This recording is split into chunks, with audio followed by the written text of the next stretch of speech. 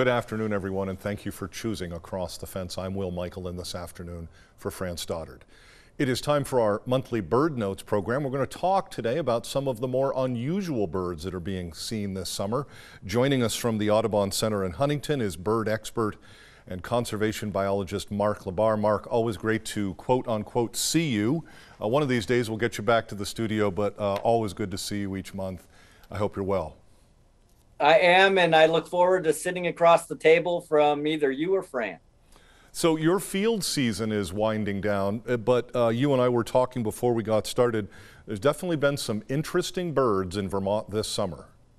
Yeah, things are starting to get a little bit quiet. There's still a lot of birds out in the woods, obviously, because there's a lot of young out there with the adults. And, you know, every year in Vermont, we can have surprises, you know, birds that, you know, we might see irregularly, or in the case of one bird over in Heinsberg, one that is, you know, rarely seen, and got people interested, and it became a bird that, you know, we think is breeding here. So what exactly does this mean, a new breeding bird in Vermont? In other words, is that somebody who's here who we haven't seen ever before? Yeah, so it's a bird that has showed up and has been, you know, pretty closely documented breeding here in the state. And this particular bird is a bird called a dickcissel, which tends to be more Midwestern in nature, and it was seen over in Heinsberg. And of course, when you are trying to see whether a bird is breeding, a new bird is breeding in Vermont for the first time, the first thing you do is have to see it. And this is a dickcissel. Fortunately, this is a bird that likes open fields, but it often perches on power lines, so birders got a really good look at it. You know, the next clue that tells you it may be breeding is to hear it sing, to hear the male sing. And so people started seeing this bird. They started, you know, it was up there perched on that wire. It was singing away. But still, you can often have instances where there are a single bird, a single male that may sing his little heart out. But if there's not a partner, then, you know, that bird is, you know, spending a lot of time for naught, so to speak. Mark, do you want to take a stab at what that song sounds like? Is that something you can share with us? It's a tough one for me. So I I'm didn't going to mean to pass put you on the that. spot. I know how difficult that can be. So yeah, some of them I can do, but some of them I can really butcher as well. So I'm going to pass on that. Well, you've hit on two pieces so far, and the singing is one of the suggestions. You brought along a third picture, or actually these pictures were provided by a viewer, I believe. Yeah, they were, and Jeanette Arnell is the one that took these pictures.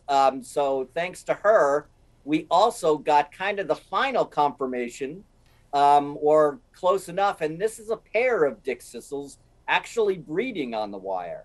So, you know, birds copulating is not something you necessarily often see, but this is a bird that, you know, was right out there, and that wire seemed to be the spot.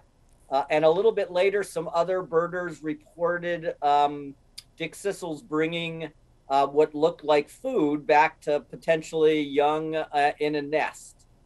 So this is the first time this bird has been documented breeding in Vermont. And so really unique. Whether it'll be back next year, we don't know. Whether we'll see more of them, but I'm sure the birders will be back there next year to see if this pair returns. Well, great work too by Janet. Thank you very much. Excellent pictures. A couple of questions that sort of begs, Mark. How often does a new breeding species, how often does it occur, show up? And how will we know, or will we know next, will it be a year before we know whether this species might have made this home? Yeah, so, you know, it's pretty rare, you know, every, you know, once in a while, you know, things like turkey vultures when they first showed up and were confirmed breeding a couple of decades ago. So it's really not that often that we'll see new birds that are breeding here. You know, there's lots of records of breeding birds that may have bred here, you know, every once in a while. But so this is a really kind of exciting first for the state. So and it's a good bird for folks out there looking for it. And I imagine, given what you do professionally, this has got to be a pretty cool thing to have happen. Yeah, you know, it's one of those things that, as you know, you can never tell whether birds are just kind of expanding their ranges. Could very well be changes in climate that are moving birds around. You know, over the next couple of decades, we may see a lot of birds that are southern birds that are becoming new breeders or regular breeders here in the state. So, you know, we can't tell with this bird. And then to answer your other question, yeah, we'll have to wait until next year. Birders will go back. We'll go back to that same spot.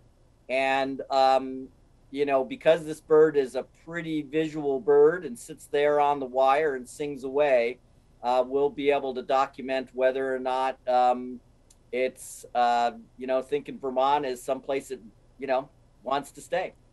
So you, this afternoon with us, you have another somewhat rare species seen in a couple of places around the area this year. What's that about? Yeah, and this is a little bit of a story, and it's kind of funny because I was out surveying for golden-winged warblers, and we were in a scrubby field down in West Haven, and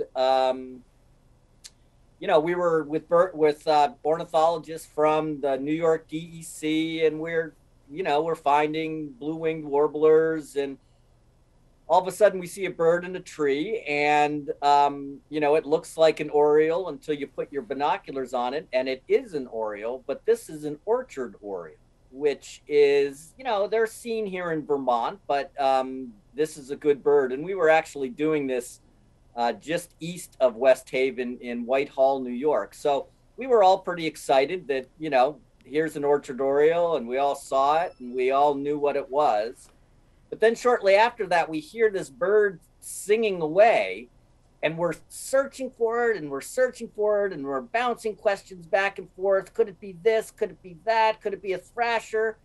And it turned out to be a yellow-breasted chat. Now, this is a bird that, you know, we don't see here in Vermont all that often. It is a bird that has been sighted in a number of locations, including over in West Haven. And we literally, this is a bird that's extremely secretive. So we were within, it seemed like, you know, 10 feet, and we could hear it singing, but we couldn't see it. We were able to record its song and verify that it was a chat that way. So even really, you know, birders that do this for a living can sometimes get stumped when they're out in the field. But that was a good bird for me this summer. Well, he or she certainly seemed to be belting one out there. I imagine that song was somewhat loud. Yeah, and it was just all the three of us could do was go, it's a song we're just not familiar with. And so we tried to narrow it down, and we thought it might be a chat just because we couldn't see it. And it was really close, and they're very like secretive, like I said. So, but it was nice to have the ability to record it and then get the song confirmation later on. So there are some other uncommon breeders that showed up in some larger numbers than we might expect. What can you tell us about those? Yeah, so this year, unfortunately, you know, Vermont and spots has been hit with, you know, a moth infestation, which has, you know, denuded trees of their leaves and really hit some forests hard. But there are two species of birds that really enjoy eating them, and these are the cuckoos. So here's a black-billed cuckoo, and this bird I can kind of do well. This one goes cuckoo, cuckoo, cuckoo, as one should expect. But these birds are birds that feed primarily on moths, and especially, you know, this particular moth. They're trying to come up with a new name for it that really hit Vermont. So this bird was heard and this is its cousin, the yellow-billed cuckoo. Again, very much like the chat, you hear them, but you don't see them. Even though these birds are pretty big and they're really cool looking with their long tails, they're tough to find. They hang in the shrubs, but they really enjoy, caterpillars of the moths. And because of that, people were seeing more of them around this summer. Well, our new best friends, that is for sure, because there's certainly been plenty of moths and caterpillars. Mark, we have time for a viewer question. It's from a viewer named Mitten Jeffrey, who writes, he's just wondering if you're still seeing hummingbirds at your feeders, or have you other inquiries? Mine, he says, seem to have disappeared. I'm vigilant about keeping the feeders clean, and I make my own sugar water at a ratio of 4 to 1. So he's wondering, Mark, the hummingbirds seem to have disappeared. So he's doing everything right. I still have hummingbirds that are visiting my feeders here a little bit more frequently. I got a picture of this male ruby-throated hummingbird sitting out in the rain, kind of guarding my feeder. But this is also the time of year where birds are starting to disperse and move around. So the birds that may have been breeding and using his feeder may have moved to a different location. But it's still good to keep your feeders up because the migration season will be starting. And as birds move around and start moving through Vermont, having that food source for them is still important. So hopefully for him, it's only a little blip in time where his feeders are unoccupied, but he should keep doing what he's doing and hopefully see more as we get closer to fall. Well, we want to thank Mr. Jeffrey and all our viewers who send in questions. We'll point out before we go that if you have a bird-related question, you can pass it along to Mark at the address that we're going to put on the screen. There it is. You can drop Mark an email. His address is mlabarr@audubon.org. Send Mark your questions and your pictures, and he'll try to find the answers for all of us on an upcoming edition of Bird Notes. Mark, always great to see you. We'll see you back here again in another month. Thank you. All right. Sounds good, Will. Good chatting with you. Very good. That is our program for today.